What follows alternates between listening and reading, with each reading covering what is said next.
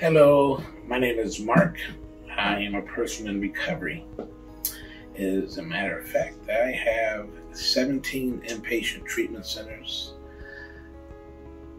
34 detoxes, 5 psychiatric hospital stays, and jail in 6 different states under my belt.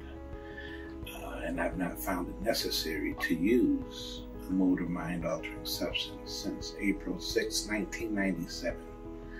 So I would be what you call a person with considerable length of abstinence. Yet I understand, and I think it was my path to that process that allows me to promote the various aspects of the recovery process and the various pathways from a very non-judgmental point of view. I'm also the founder and executive director of a harm reduction organization, which continues to also make sure we're providing services and resources to other individuals. So if you're watching this, I think one of the most important things to remember is to keep coming, to give yourself a chance. And regardless of your pathway to recovery, it may not always mean abstinence, but any positive change. That is one of the things that we like to stress most.